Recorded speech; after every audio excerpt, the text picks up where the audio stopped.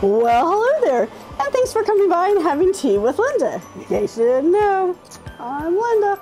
Hi!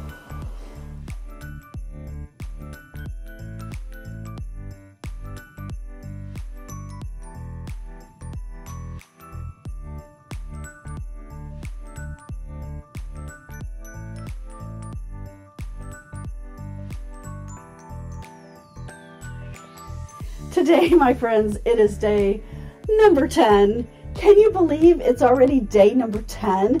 That we are only 15 days from Christmas? Oh my God. It goes by faster and faster every year. I swear it does. Anyway, let's see what our Clipper Advent calendar of sticks and twigs has in store for us today on this very merry day 10. All right, day 10. It is white tea and raspberry. Oh, we have another tea leaf. So this is 2 with tea leaves. Okay, white tea and raspberry. Raspberry flavored organic white tea. Our ingredients are white tea, natural raspberry flavoring with other natural flavorings, and raspberry pieces. Okay.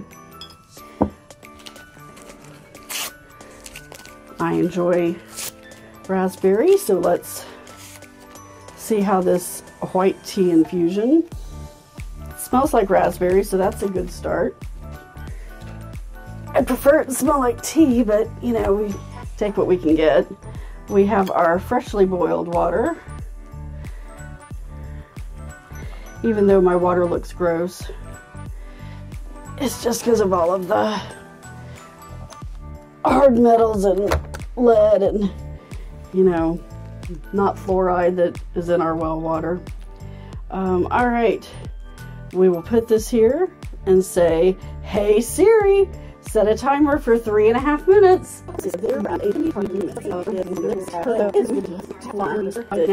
All right, 3 minutes is our green one. If this is your first time at the channel, thank you very much for coming by. I appreciate it greatly. Welcome to our Advent series. This is the time of year when we gather our Advent calendars and try some new teas, try some new brews, some new blends, and see what strikes our fancy. Hey Siri, stop timer. Okay, so our 3.5 minute timer has elapsed. We will take our bag, dunk it a couple of times just for giggles and kicks, and we will remind ourselves what we are drinking today, which is white tea and raspberry. It is darker than I would think a white tea should be, but that's just me. It's I don't know. It is clear. There's a little bit of particulate, but it's not much. It is an overwhelming smell of raspberry. You cannot smell the tea at all.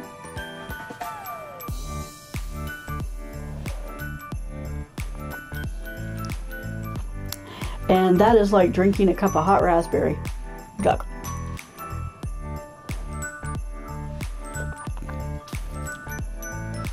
Yep.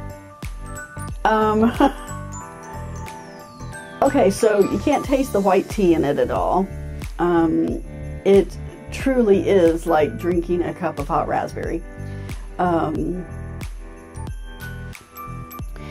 don't mind raspberry, but in a hot tea, it's not my favorite. This is a hot fruit tea, which I do not care for. I would prefer this to be iced if I'm going to drink it.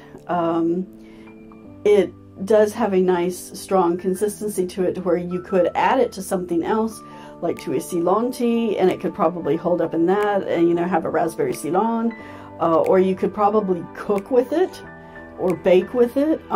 If you're needing a raspberry flavor, that might not be so bad. But just as a hot fruit tea, it is not for me. Ooh, sorry. Ooh. Alright, so if you have had this tea before and you enjoy it, please comment below and tell me to get off my high horse and, you know, all that jazz. Other than that, though, I'm going to say thank you for coming around and having a cuppa with me today. I appreciate your time. Thank you so much for taking a little bit of time out of your schedule and this busy holiday season to spend it with me. I appreciate that greatly.